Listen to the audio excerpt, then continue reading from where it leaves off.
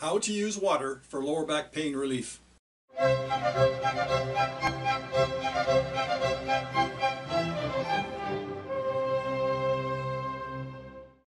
Water is the most effective lubricant we have in our entire body. What happens is we drink water, it goes into our stomach, then the water gets separated out by the digestive juices, goes into the small intestine, the fluid then goes into the blood, it gets separated out, but what it does is as it flows through our body, the water leaks out and turns into interstitial fluid throughout our entire body.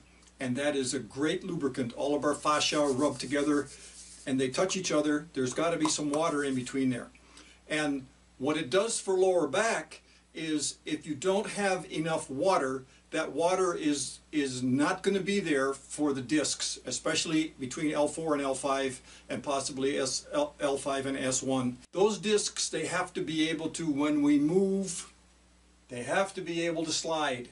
And when they're sliding, they're safely working what they need to do. If they cannot slide or if there's a restriction there, all of a sudden it's starting to create tension on that balloon that is called our disc. Literally it is a balloon.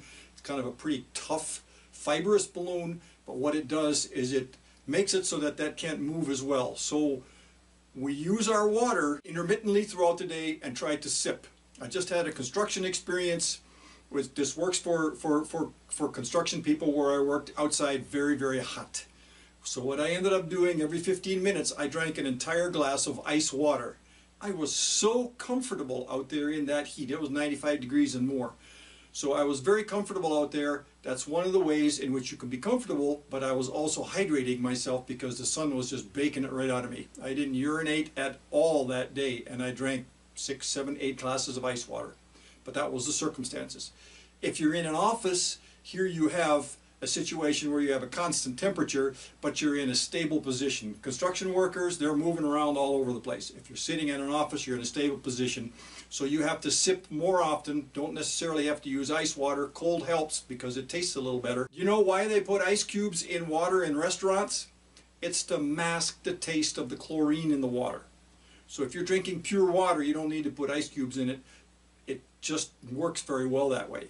But here's the thing with sitting in an office. You have to be able to continue lubricating all that fascia that is moving around in your body, even though you're only moving a little bit of this and a little bit of that. You keep putting sips of water in there, so you can put a straw in a cup or a glass or whatever it is, and every 5 minutes or 10 minutes you take a sip and you keep it in your mouth, you lubricate your mouth and you swallow it. And you do that on a regular basis. That's going to make it easier for you to get up. It's going to make it easier for you to move. It's just going to make it a lot easier for you as you go on, and it doesn't create the tension in the lower back that is part of that. So drink your water. Here's another reason to drink it. It helps you with the balancing of the energies in your body, and especially the tension that's created from sitting in a position where you're in your computer, your mind is doing all these different formulations and different things. You're not aware of your body at all. That's when your body has to be able to continue lubricating everything that you have going on. If you like this information, please look below. You'll find more information on my website. I've already spoken about this on previous YouTubes. Please find those on YouTube or find them on my channel. There's more. I've said more about water. Thanks.